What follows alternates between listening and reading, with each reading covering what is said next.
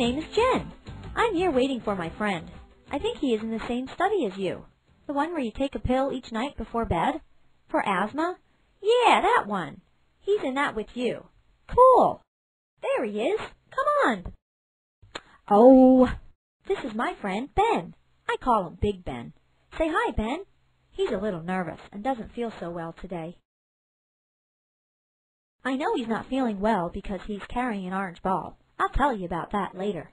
Since you're both in the same study, let's show him the steps he has to follow each day, like how to use his new PDA and stuff. Okay, Ben, let's get started. Ben, if they can do it, you can do it. It's pretty easy if you follow the steps. Oh, I almost forgot. Before we get into the good stuff, remember, if you need to stop this movie to ask a question of your parents or the doctor or nurse, just click on the pause button at the bottom of the screen. Step 1. The PDA. You get a PDA today to take home.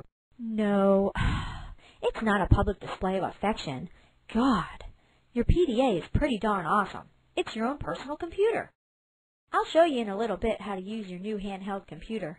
You can start using it today if you want, but the most important thing to remember is that 2 weeks before your first day of school, it's extremely, super, extraordinarily important for you to start using your PDA.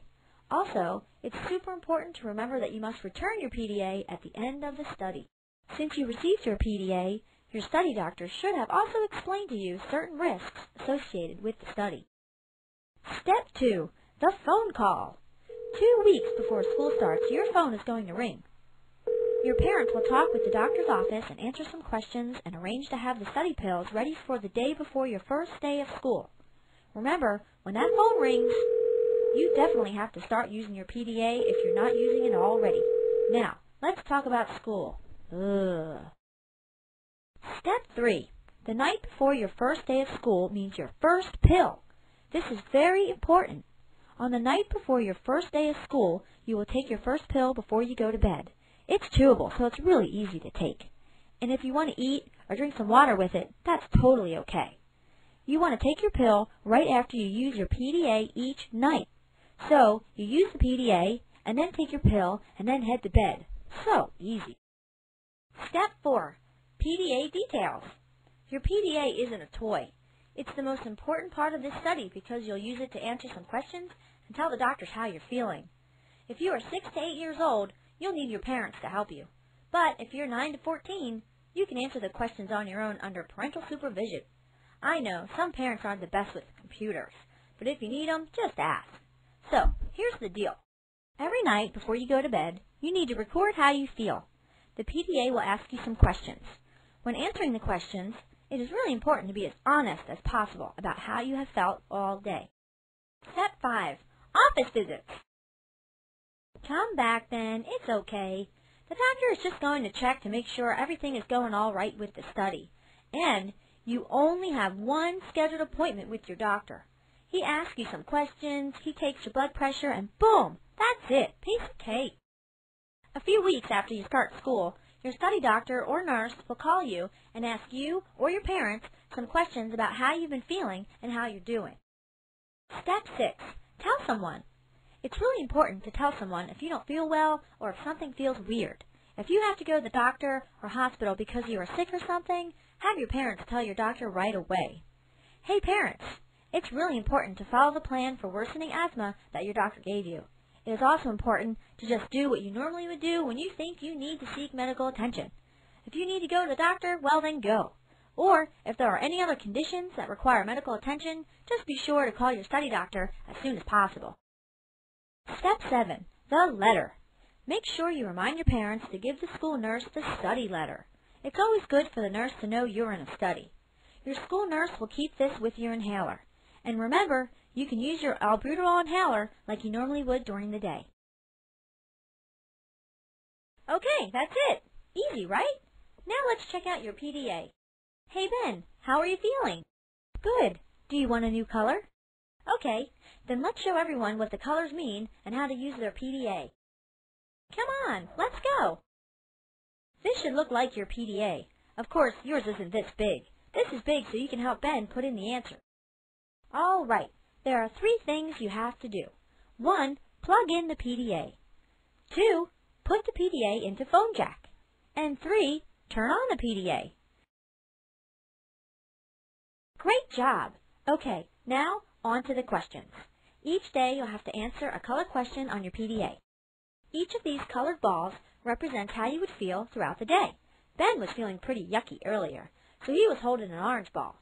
How do you feel now, Ben?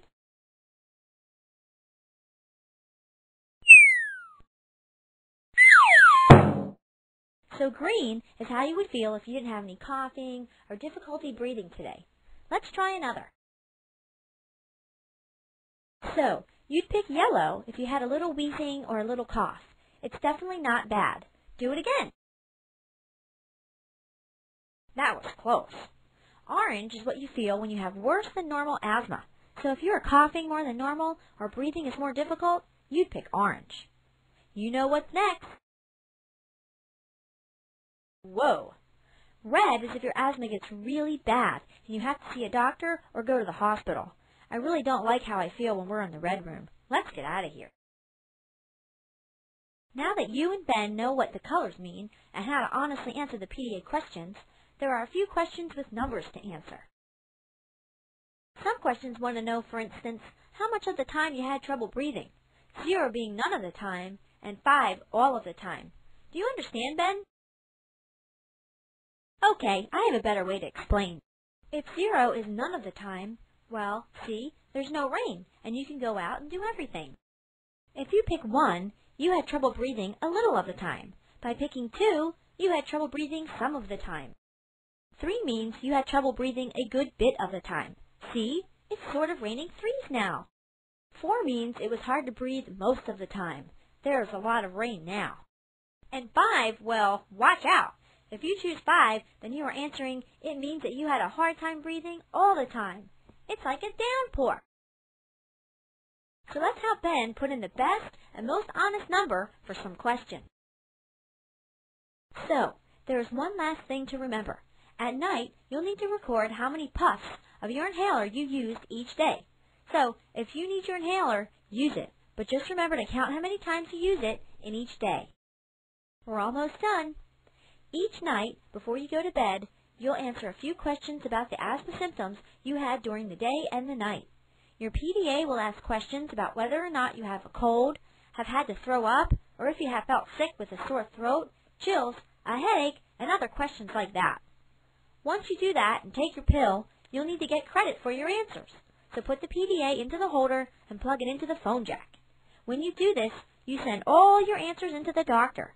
And your answers are really important. So it's really important for you to send them in every night. Okay, Ben, let's go! Woo! You did it! That's all you have to do. Easy, right? If anything seems a little hard for you, just ask your parents for help. And remember to be as honest as possible when answering the questions each day. I had fun, and I think Ben did too.